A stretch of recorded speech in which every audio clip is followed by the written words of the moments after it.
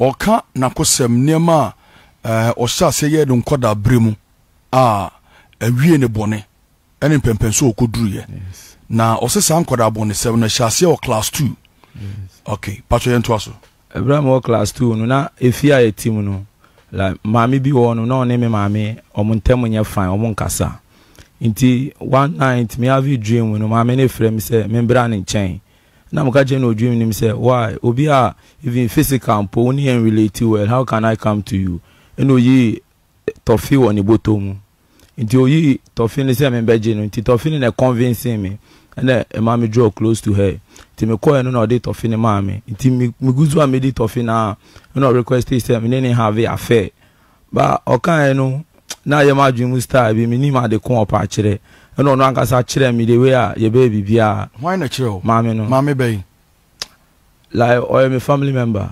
obusuani yeah na mo ne te compound house yeah your family house no what the best or that time now oh that time or 30 plus because no one okay now so sata now say now what would you say class 2 yeah okay yento aso idi na ma me ne kire wo say obeso no ye bi idi onu na because they ono raw me ho e wo dream ni mu okay in a dream in a dream as na make idi tama mani su team no na like me release egu me ho but I na me ni ma de kon from the beginning na me ni ma de kon so me there I just but na me wanna dream no sorry wo me trim say ma have dream bi na say ni sin na si but man kan chiro bia ti e be course wa jafi me start say me ti voice e wo masumu like me idi anaju e da wono na voice na kasa chem say me sorry na me say me ma me na da wono nti ne me ni ma me ye wo dream ni mu no me try say me ma me baby but enu dey do that extend na me ma me ye do ye wo dream mu no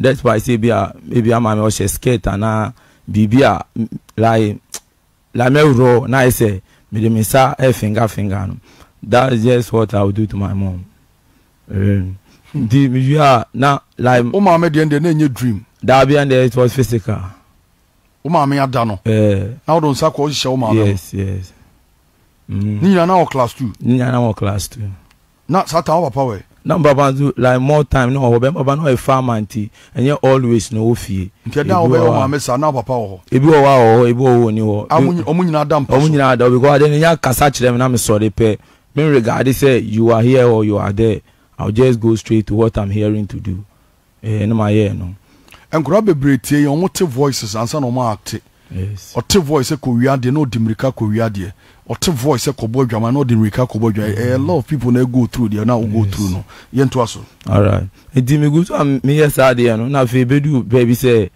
edi area on na here on like small girls or more na me age mate me classmate for even when you see me kura say voice no nya kasa chem say like me bra so na na me ma me that ni nyina na me be ya e be refer me to na me ma me ye wo dream ni mu no te be ka me say na me ma me ye no me ni ge we nko ye bi nti say when you see me o say me manyi sin o me nya aba na me nya kasa che 1 2 3 pe o be melu o be ba down na na mpese me ye no ma ye nti I say ye re mo de me ni obi abi me ti afi I say omo ma complete your mission so I have to move forward the moving forward then I feel be movie called Animals so and it happens like we dem say na papa or a farmer nti more time ebu a oba ofi village no about town no aka yam say me nko village ho ebu a like oba funeral nti opon one obeba nti eno no me call no me call a nkuku ewo like say nkuku no onye omo de na nkuku no me wife like because that time no bia no nti na me nkuku no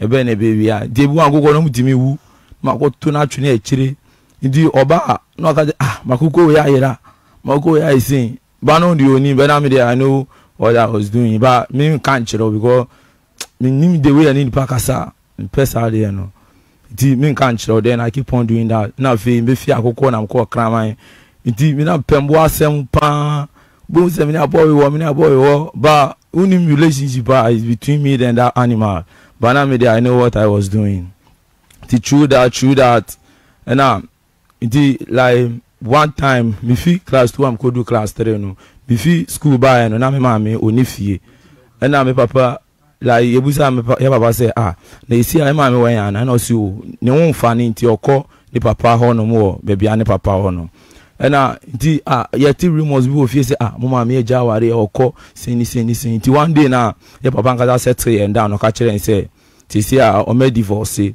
nti wo a ɔbɛchusu sɛ ɔbɛkɔ stay with yɛ maame no ɔnde ɔnsi wo kwan ɔbɛtumi akɔ but wo a bɛ prefer sɛ ɔbɛ stay with ɔno nso no ɔnde ɔne ɔbɛtena but ɔwɔ rules and regulations so if you can follow there ɔbɛtumi ne na atena nti me nuanom tu no like mienu wɔ hɔ ansa na me ɔmo nyɔm chusu sɛ ɔmɛkɔ papa ɔmɛkɔ me maame wɔ nom sorry nti ɔmo kɔ me maame wɔ na ɛka me nko a me wɔ papa hɔ nti me nko na me ne papa te na ɔno nso sɛ gɔf sɛ ɔyɛ farmer nti no always no village nti na me na dan ne bɛyɛ me dia ti time bia me mo dan ne me wɔ me key nti from there na me fi class 3 am go do class 4 na madam fu bi ka yam say me like ope so date your baby but onim style on again be kasa because again no she's not easy say wait me approach you know who approach you no resist you no need time the man na am ka jam madam fu ni so on the mama just 1 week pe me share juma na man but he has to pay the price and also okay wait ya nti we come am deposit like o mama kakra nti na be motivate me nti afi me ko gen no me gen kasa me kasa on bia me then I feel like me failure na isa madam for me so be kasa bia me disappointing or something else ti me try my best bia na fi me gen kasa san na fi the adwuma be fire ti me gen kasa nyam ti ko ka kire boy ni so gen so opesin be ni nya na eki na me use na me dey G boy music card a share me one am dey some another levels be nti no gen no one day na again be ka jam say now I dreadlocks ana that time no I dreadlocks now nyansha say dreadlocks in there no so be start too because we will move from my hometown then we come to Accra here okay to dreadlocks and so be start too I saying it no now one day again ka jam say why say me force when they say obi a like when you feeling say man no by force now on dating na me ka jam say na iti o si a on pen no say then na be one pen na ma boka o you know on obi say then na wa boka be ton ade na then all that stuff and I afraid of Kajam said I be on pay madam for no minimum no pay me. So to all short to know I say only the Kasaya and Betia here. Then one day Kajam say Obeko baby make Ujana na. Now I'm say alright okay we make kwe no see that be time no any answer yenti time this one beka chere me. Di enough time in one year bon command them can say now when you say young baby na Kajam say you beko baby na make Ujawa na no see there I should calm down when the time comes she will let me know. Nam see okay. It one midnight, me da dem sa like midnight be 12 to 1. Me da sa na I say munu kuma buy the me dem one because me kwa na me da I say we dem want do. Nam think will be boy main gate in Ankasa. Di like oniba na boy main gate no me unu but like I feel me the voice if it is again a voice. Ti no obo me din to offer me na feel me sorry.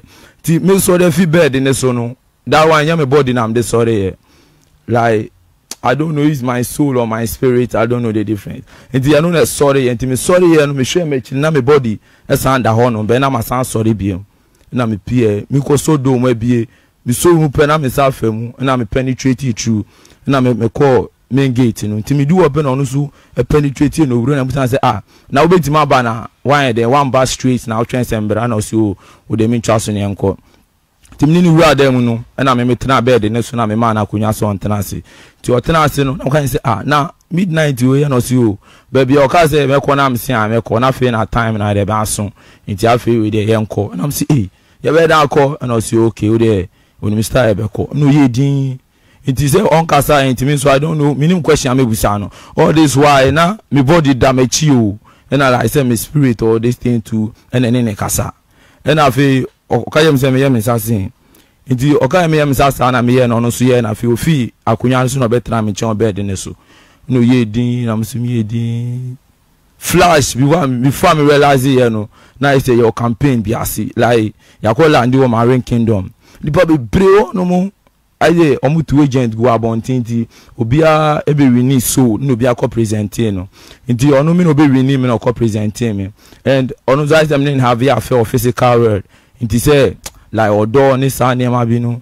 nti say me ne call no like say ya ko ware ono mo and they gave me a ring to wear ti me share no na fe then everything was done then they gave me a rock like a small stone be to swallow na me here nti after everything I feel me san ho me hu yan say my ring no he ring ni dey see deliverance and start here no mai o mai ring no iti my monfa pictures they been go Ebenezer monfa pictures been go ring na o she ring no dey na e show on sunny fan that be left no okay iti like that midnight men to team no I what dey me be na me hu na for that time na like me pese bi an ko bi da me nchen na ka me so ni mu be me you bi ada me nchen ti so ni mu say like the thing was so strange. I say ni bia wasun da bi na won say upo bia so ni mu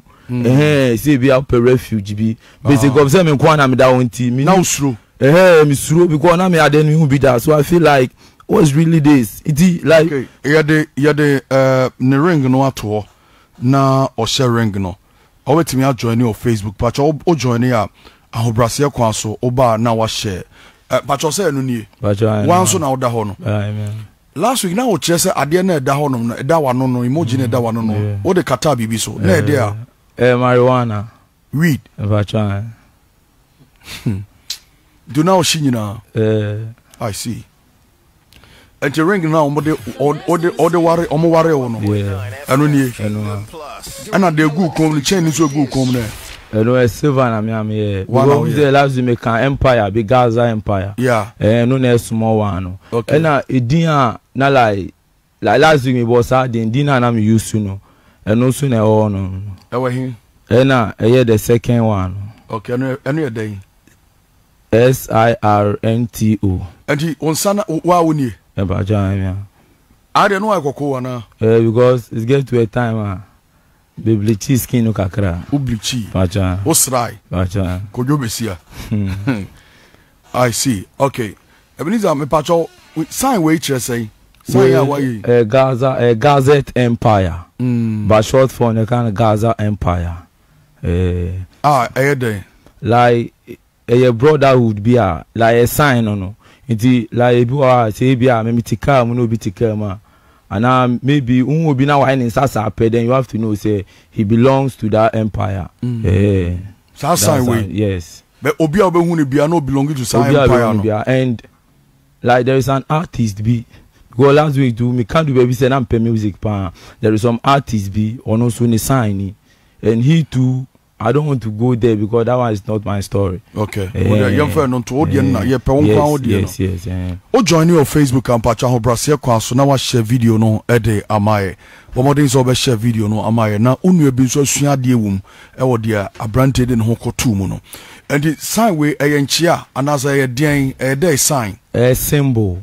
Like say ebia memeti ebia like in fact the first na me wo mu no. Ne bia fancy obi nsu wa ha no nsu wo ma instead say bia because you won chia be bran crofo chia say ebinum chia star be bad this one day if I see you then you see me then I'll just do it now so why near wave it, that's all we won't talk anti mo san mo de chia yeah and to identify say you are in this group. That's how it is.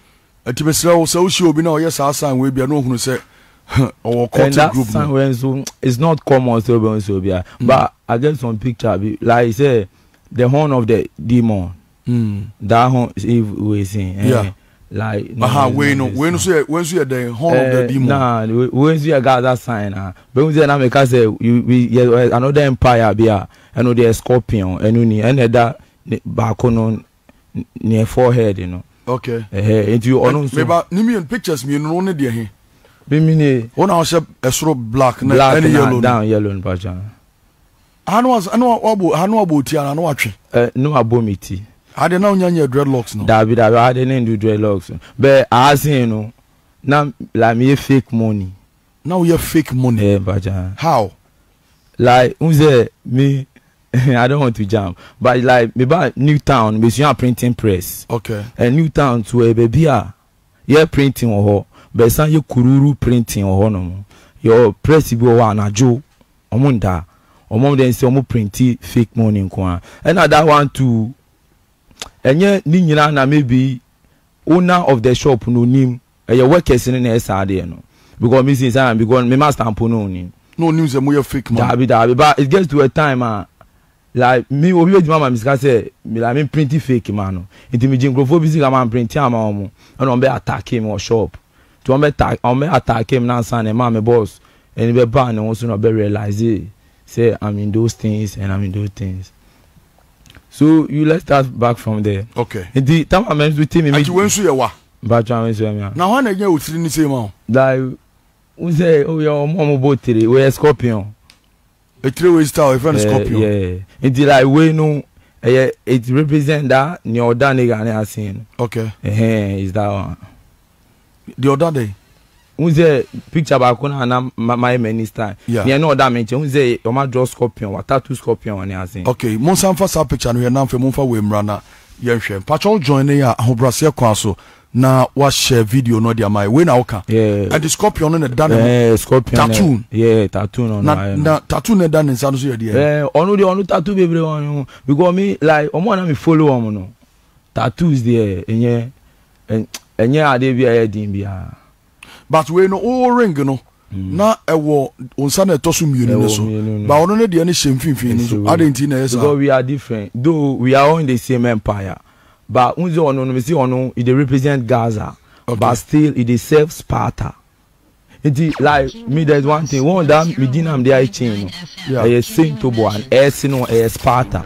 Tim dinner Sparta in our real nation still over. Huh? What's it? Sparta what? Udino asset anything. Sparta in our real nation still over. Why that name? Like it means I'm a conqueror until the world is over. Until the end? Until the world is over. Red Bane. The world. Yeah. It's over. It's over. Because I was not ready to surrender or to give up. Yeah. Because, so, we have nothing. I don't want to be saying. There are some things you all know. Things, way. Well, I say, like a recitation. Like you say, Gaza till me die. Your name be about to invoke yourself in. So this one, that was how it is. It's like no the ring, you know, every man say what I saying. I'm there no, but we are all in the same empire. Yeah. And you years animal you know Nisia kra wo fear say. This year no 24. 24 years. And what empire no ni ade nyina piepie. Ushana waka so ya kwada ba se usese ya na wo hwese ne naniasi aso ya oda ho a just all join your Facebook and now TV so now be hearing Kingdom TV and what she papa before you be proceed ni hwe mo signs ahodo amoye no me pesa ya na me pesa odo nsa be ye obetimi draw no unless my okay, but I got the pictures for them they can show. Because your sign be on so no matter the distance you are, I can see you.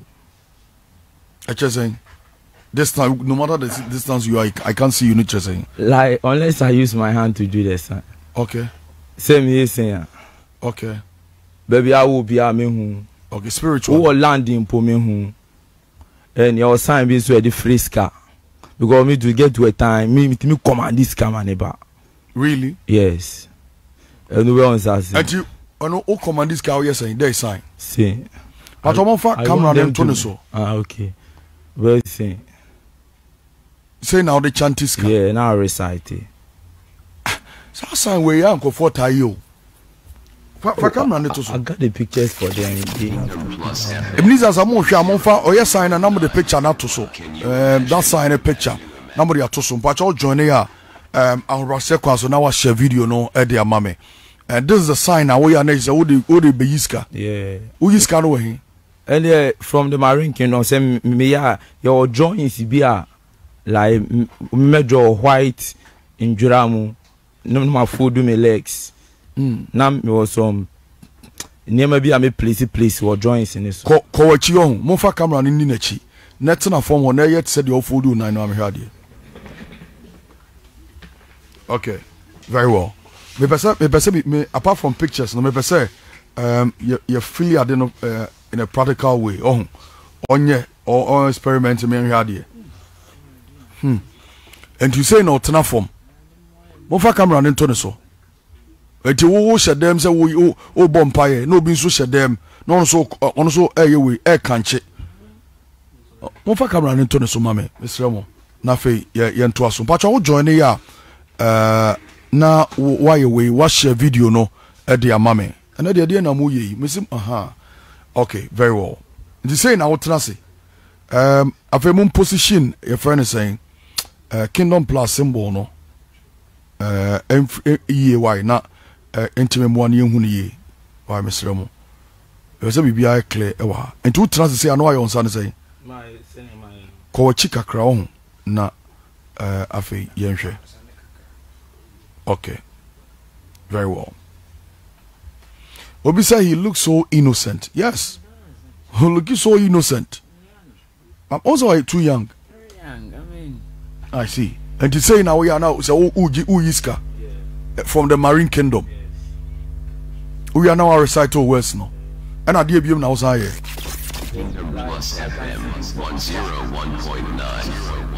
Mike, no want to stretch Mike. Say me can.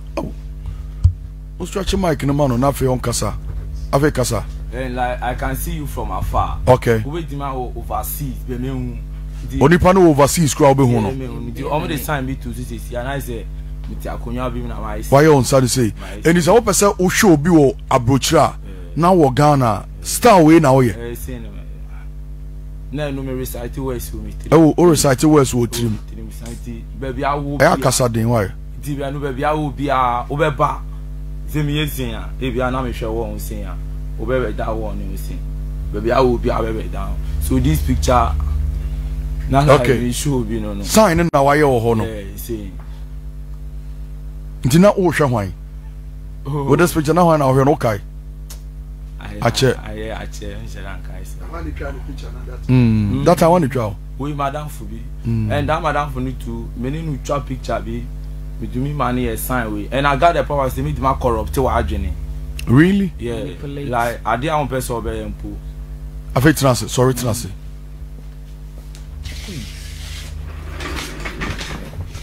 Hey, asemo. What me corrupt now for? Yeah, I got the power to tune your mind into something you don't guess of. I did be on person obey a crown. Me. Which me I am nipa no. I am a. Dia ba niam sa na ya omum person nipa person obey ya omani pane. All right. There is one time we is jumping Embra across in Embra New Town. Okay. There is some papa bi obeka yam say me must say neba. How say like and like me go do baby so now I want to do music inti me ko baby fufuro omo de omo so mamba owo inti me swallow X7 now me win ba pad. E ma pad. Yes. Pardon no fufura na say there or like oba onyan men's first one. Oh, that one they will get people. And yeah, on Grophobia or like say junkie men's they get money because your junkie man be on a big man a daily. On one I'm not say pad and meaning be pray. What's a pad inti ebia and especially on more train ball and so on or fire now for mo search mu or ton obi ma ton back more than 2,000. Sir? Yeah, junkie man. No. Do them always. They are coping. They are nodding. Them things, you know. I feel best studies in different. Enti so buy any men's sir. Now or you super now. It's a ball no so the 12 and on to be. No, ball is not the best way. Then also they two form. Now they show on. I see. Also Barry no. Yeah. Because the two ball they are we exposing no. Because the ball and obi beba be fa. Any pa no be fa no link a oni obi wo. Idi pa de do ton ni de bia. Na say obi ton obi pada na okota like oton mamwa. E dia nsusanso na ba nipa ne so.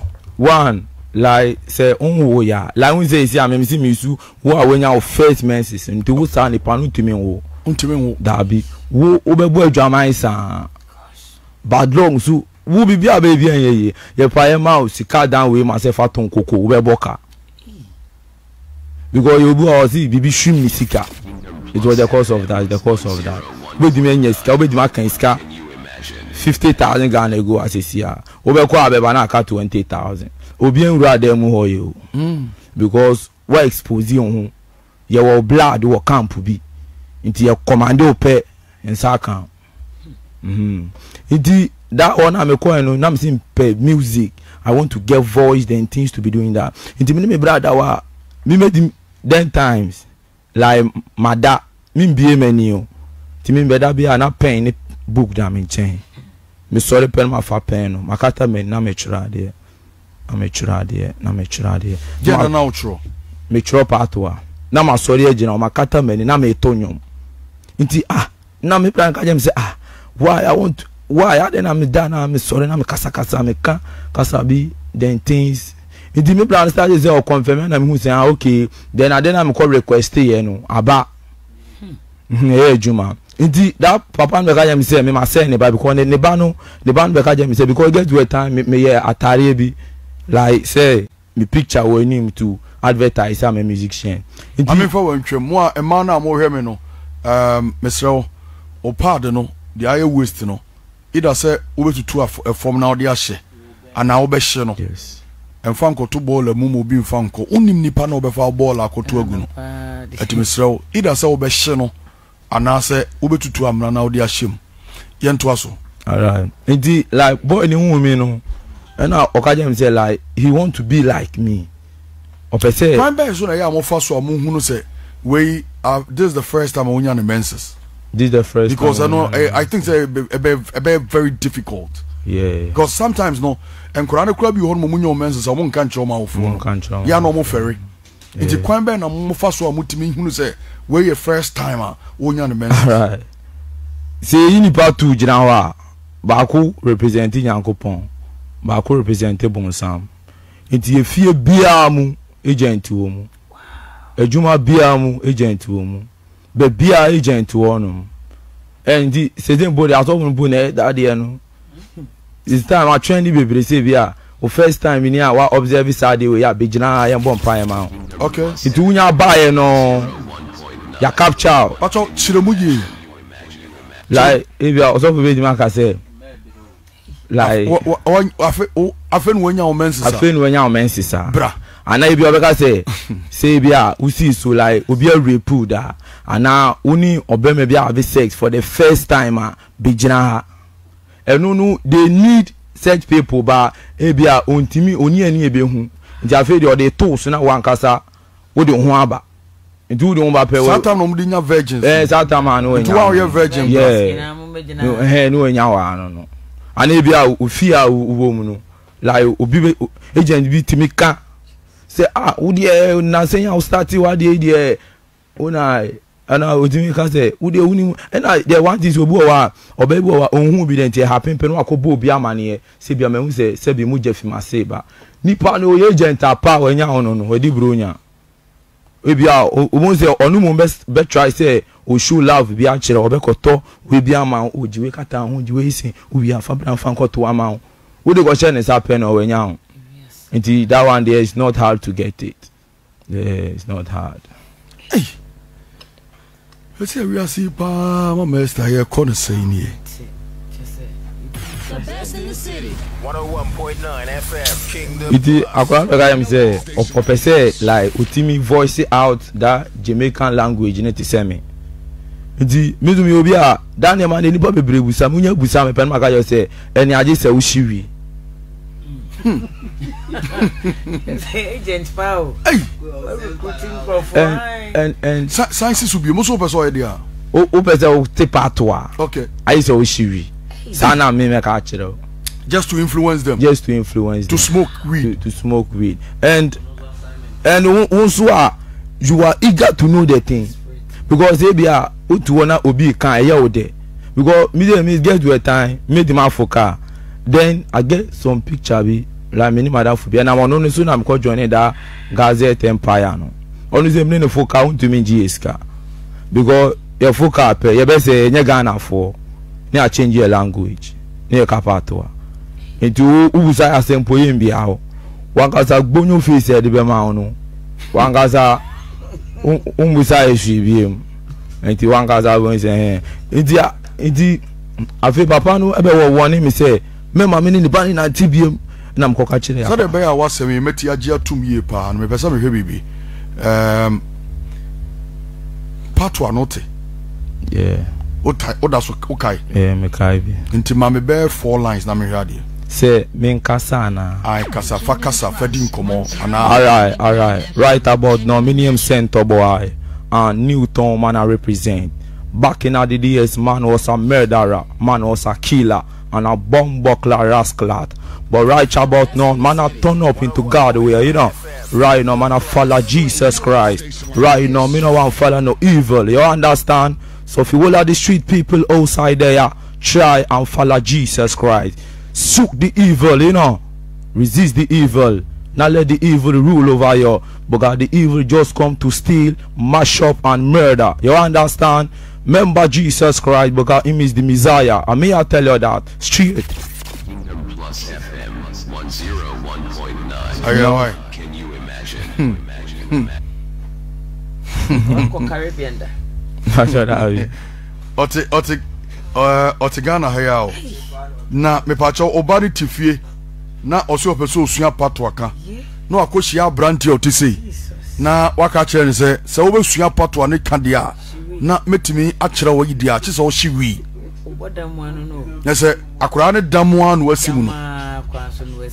Awofo nom mesi subiem. Sa ne ma wanyina ko schools mo. Ene ma nka fa so tidin wo university no. Ene obeto primary. I'm telling you, ene court no edru primary o. Edru JHS, edru SHS. And anopena me baba ko kasa. I say, Papa, there is a cult on campus. And I say, how do you know that? I say, one koshia, one frefre boys no ma koshia. I say they have a sound, a particular sound. We are one more tire. And so I just say, I'm huna bana bema. I'm no. That one, who say like now? I say, omo kasa, omo tunyum, but a sound similar. Yeah, but when I came to Christianity, I realized who say Christian born pa unti make cartons. Okay. Ujina wa unti. Okay. So like them doing that, they are communicating with their spirit. But who ujina wa unti? They be a who na unti no. But the recitation, no, or recite it to like the higher spirit, you know. Inti ya kasa anai be a lamentation be no more. But unti. They are really speaking. Wow. Wow. Obviously, a friend of Bra Ken, as a prophet, he is really speaking the real Jamaican language. I speak it too. Yes. I say, on media menti, the metiani, the Bakupana West Amitio. Steer cool. Yes. Cause Yabu talk much. Only party Borasta. Say yes, I. Say yes, I. Hard one. Dr. Cosby, one Papa, you need come on. Alright. Inti like is if I am a bedu Accra. Me bedu Accra no. Like me bra first no of frase. E ka do be frase ala no shit. And I feel on obi hu nyame no no be jaye. Inti me before na me be ba na me like me asama gezi me my badness be bre o. Me I fa salaja. Asama kesi. Asama kesi. Yeah. Me ze hu ze ebia me ni obi enama. The best thing about say, who's in the train or pay? No, my friend say, hey, many not to be. And Samankas or Munimopa. They know me well. They know me. It depends on nobody more Samankasi. Talk is good time. I'm your friend. Mata. The rose say, Atamochi the man.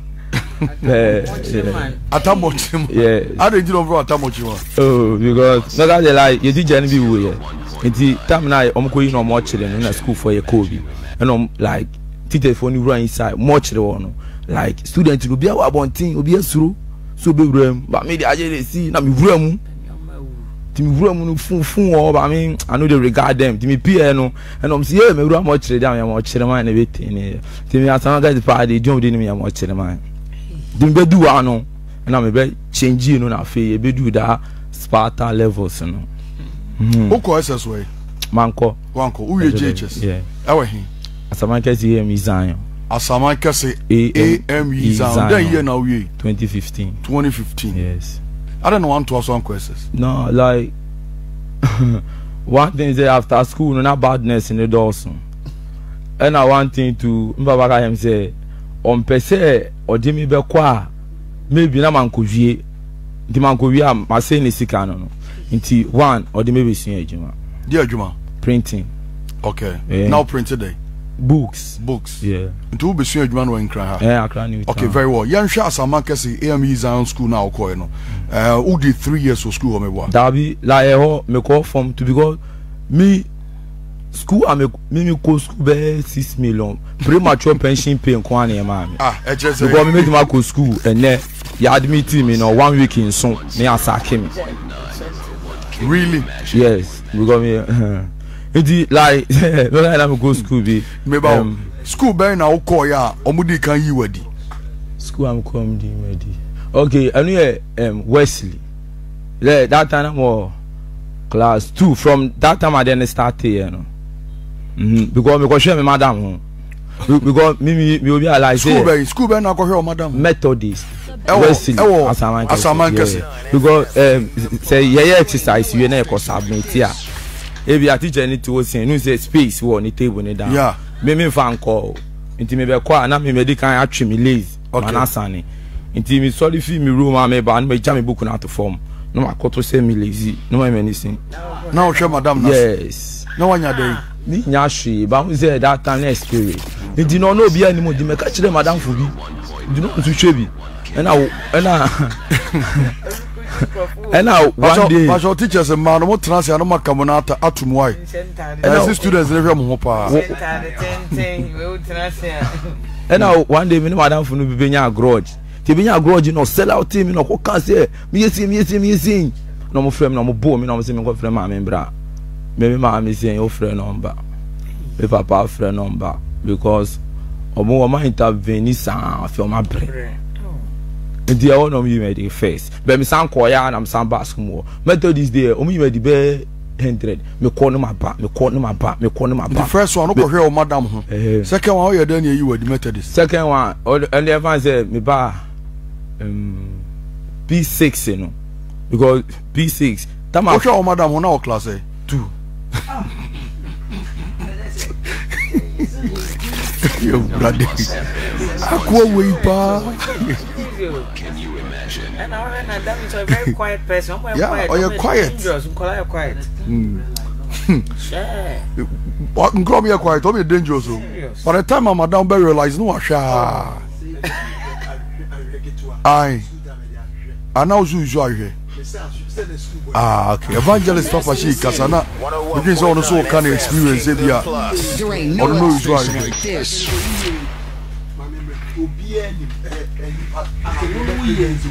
Ahwehwe school time ahwehwe na mo de yede ahwehwe ahwehwe ketwa no e ma ne transia bo se nipa ko no oba ne transia na boys nya be ko hwebi e ko bisa boys o mo tie so mo ni en na me two boys na che bi ko me man hwebi da ma me nche wade unse o ya ko o so hwebi da e na hu enye we juma teme ma hunu bi ma hwe bi e ko so school e ko so bisa yo wa hwe bi o se wa hwe bi ona dey so that's it ona tie boys ni dey o mu ina anim okay obi say friend no Clement Ayayue o say we used to do some yes God has saved us so yes what is it kwala say but we dey na process okay mama read the way from Nana Yaw Sarfo say most women especially with teachers don't know how to dress Exactly. And sit anyhow, but if you say they will beat you rough. And Madwa Sarfo Kantanka also a very very true pa. Madwa na say amanfo isu ahwe wo so. Okay. Kofi Aqua.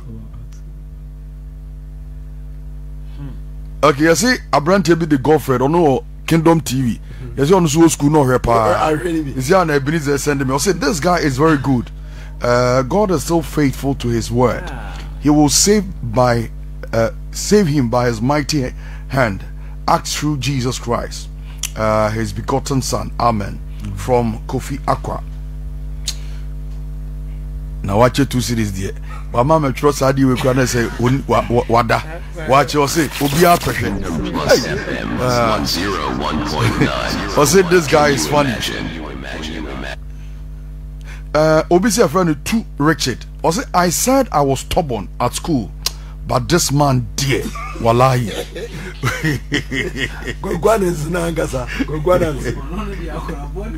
Obisi a friend Amwani Joseph. I say I agree with Papa Shi. I also watch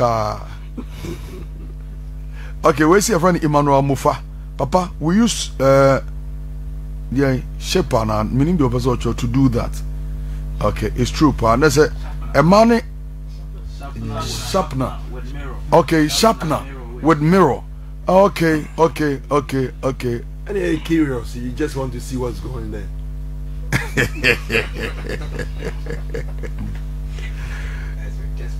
Yes, yeah, okay. Hey, Francisca Edu Ama. I say Prophet Nana Yaw Sarfo. When they do that, they begin to laugh, and you meant not to know why they are laughing. Okay, I just say Ukoskuna say member.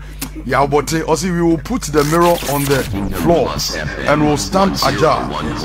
We will watch everything. Now say Obia and Shakura, we are boted here. And he said, any class or catch me and son because when you say out there now, you could have bonnet papa. But I want to say, me judges, I'm in Syria. Maybe I have stubborn or SHS. And Tina, Tama Mosha, I mean, men who said, aye. Oh, Cosby. Cause you know Satan no trouble.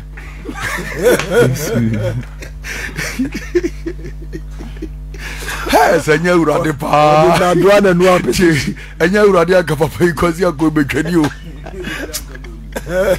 Gabara kwari nga wa trope. Ya mi ayebi. Kwari nsa say. Kana sinyina tutu. Ega. Inshira beti to nyumna ni ukru gbejana. Na num nyina tutu. Plus FM 101.9. Can you imagine? Most of the times, no more SA or JHS are omutimi reform no. Omoko SSR omutimi ye brilliant pa. Na senyame anya wadom na okose wo university a. Wanhwe ya untimi nya adwensakira. Ai. Ena yanso ye jimi ye ho SHS ne so de. Atam na SS on. Ai. Yanso de onyame nko na ba mu. Ene wo wasi ni beba na de awo say you know. Hey, one day the one say ya na ye. One say ni nyina anye. One say ya na ye. Unim why? So oba amfa be mada. Se be ma amfa oba da. Na so mo ware a we ntimi satisfy me bia ni ho. Oba besia wa buru mu sama. Ne ba ni nyina tete. Enti okohia be ma oye green a ontimi satisfy ne da. Sanso na be ma nso a ono so abo adwaman a wa fa ma de ho de o ma type bia o fa bi. Na okohia oba oye virgin a sa me ma no so mpem ma o mo nsuru yo aware o mo. But o ware na obenya problem. And they be now the whole team. So what you say? Enti mesremo unya nso hwe a men konko so hwe. Anya sebe how dachi. Shane so. Enti e ma bebre hono mo ma ware bo mo kom ex boyfriends so. E ma bebre nso ware mo kom ex girlfriends so. Okay. Yanto aso. Papa yanto aso. All right. Enti afi and I like me do a class 4 and so. Okay, obi see a friend Lukman Bukari. It's true that he was sacked from school all the time. I was a senior during that time. I say now or you senior. But me say na huni. Now who you always say huni? Okay. We take people to Lukman. Now who is your nickname be? Na me bo no Atamochirman. Me school am come me krom ya sa na friend. On for Atamochirman. Enti asaman kesefo Atamochirman menya na ha me ne twi nkomo yi. Pato ye nto nkomo twihwe. Alright. Enti like na Atama me do a class 4 and so. Like say we go over school. Can you imagine? Oben we aduane na o de aba. Ye best is full flax ni nyina. Omukaja assembly pe ye kwa assembly ni osin. There is a message I'm better me can say, Daddy, please, I need your prayers because a guy used white handkerchief to wipe my private part and took it to the river at night. I was very young then, so he deceived me and also slept with me in the river. Wow. Yeah, mama. I say no sir. And I brante bi dada no. Na odada no one ne die. One ne die no use one white handkerchief. No re pepa na se. And I brante ne fa white handkerchief no. No re call nsuo bi ho. Oko jai tu nsuo nim. And osan ne die ye wo nsuo nim. Covenant pa. Yeah. Serious. A man mo amoso mo call pool mo call a friend say beach ni ade na mo man crofo fam wo nsuo bu no. Obi bien we betimi aye da. I'm telling you. Obi bien we betimi aye da. Serious. Yanto aso. Alright, in the assembly ni was saying na yen so the other side you know. Na say food flask ni nyina na the call. Why food flask? Like especially in ban no mo bo mo mama no aduane ma no the bar school which was class 4 no. Okay. Ni as say ni nyina tie ba ye ba bu the whole class ye hu wo me wo me po me won timi nka. Me boys ni akodi. In there was on be pension me. I'm san ko ni name man I'm san ba the same Wesley obi. In the end me ba no ba form 2. That ba form 1 and be promoted ba form 2. It afi like next school ni ya land bi we dey ama obi like or your farming also. Me so me go school bi me school bag book bag ko penishi. Me so am share uniform and ma share cardigan eguso. Into hu me school uniform. Me call Wesley but then be me badge a free man badge. Because on say matter this your Wesley then free man. Okay. Me Wesley but me badge me nu. Ndi me wa na ma fix you. Say me go hard kururu pan ma fix free man. Ndi obeka say me na school down come to come. No, I sure about okay, I'll come and report to you. Free man, I will recognize your face. Okay. Oh, me charge me feel on my bisect me real one and Kazana me ato. Do be report kura me, but for telescope she check class 1 2 form 3 me that. Inti no ni name don't on be pension na san ko and san ba form 2. Inti I no like farm no mo ye don't do bro. Inti me then me watch kakana me short. Be me giant phone and nam me cap on be ye na me kan on be dia kwa na ebro no meduane bubu ana me dia hihye mataliam sin san na mai kakraka na ye ko ne akono ane aju nti om churo edin oboard so these people must be punished me am dini first sin the same because this go on power all this ones na badness different cause who because this go on power me ba me go school na me na ntina boy bi wo ye fi o ono so wo ye school mo bi do me o ono obi nti ono call report man papa say me be school nti me ya churo me din oboard so Mbaba Nuzia me kazo e soja ni banti. You know the year. Your best school no be say me din or no see. O papa e soja ni so you know the soja ni ba. So na so ntewe. Jo no your kazo oboa. Moduka oboa no butu. Do be hu me din na am kaje me say no papa ba no na am see I'm doomed. Me tiati. And I dey with here. E say me try to come my me. Na me fast I'm film come my mo na papa say hey ma me ba bi. Now that times na me was scanty. Me kaje ma me say okay me go school ne wono mo.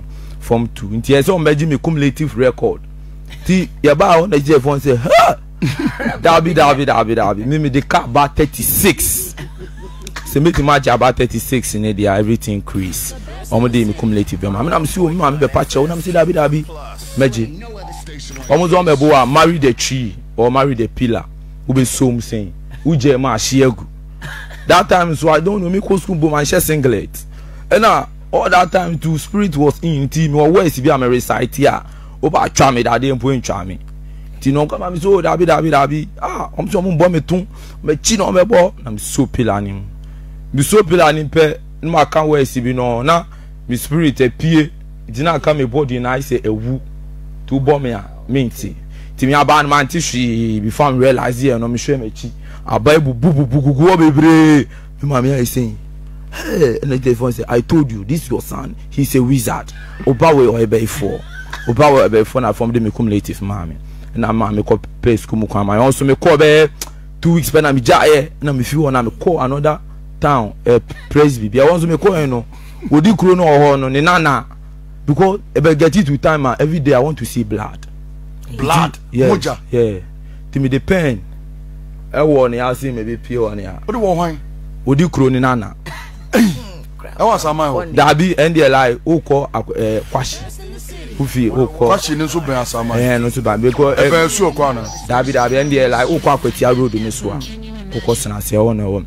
because me try dia and that girl no me the gang I say me kunu and na ni ma me so so da no na akola na ewu nti om na akola na be share me sa say onam no polimpo a me na meto edurama no nti enu di am pe di eji ma akola ne san because kan be me kunu po a o ma be kan ti me nkunu because afi aba physical and afi me sa tro ma de obe gira me chese me tro enye fe na me say go away onu so why say brofo no keka go me see go that time them say go away from be go away me say akola ya me ma pen some the like me di ma bo say bebe pai na mo jaba o don sakra kana me the count pen no mo jabe pie ti me ma pen so chuku no na pie won asin when I'm time me back I'm ji free mo school ta film ti say me ko ma me wa ti me ko shebu shi san log is na odi kro no so like ne friend enemy ma me ne papa omo ye old nti tam odi kro no so ma yo mba afie ono no be hu say me ma me no say nti o ka say me say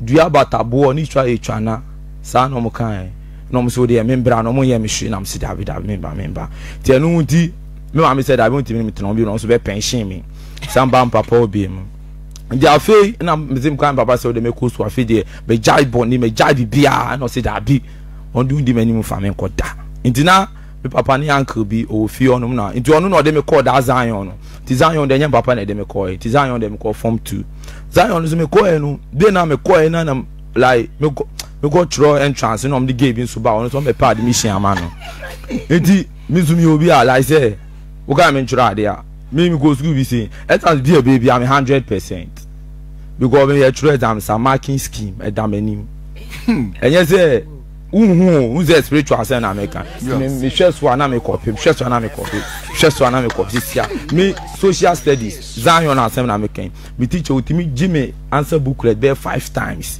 but still me we ajobia me start here no me we start work ni me we start work me say end work enti that entrance no this year me we me dey me to na mu say give it me chen obre or win a pain na me kan say me friend mpo ni say me busa no say on kire me answer ti no kire no kire me me say and I'm going to choose a question on my no ka kire me na me provide the answer ni nyina ma no nti omo fa me no so omo 4 no so ti afi on am ne be rank you school mo no mo o be dey me ne be rank here because like when it's break time bu am ne boys wo wa na wako canteen wako order na ma bi no me dey abre me tina boy me say girl do you want to come into the company all right nti me so man ka say bia na me employ no nti me no me ne e bibia what did I employ no now we say I say me offer man ni passing exams okay anything me ono so be pay my asem okay nti wa be pay my asem that me too have to love you back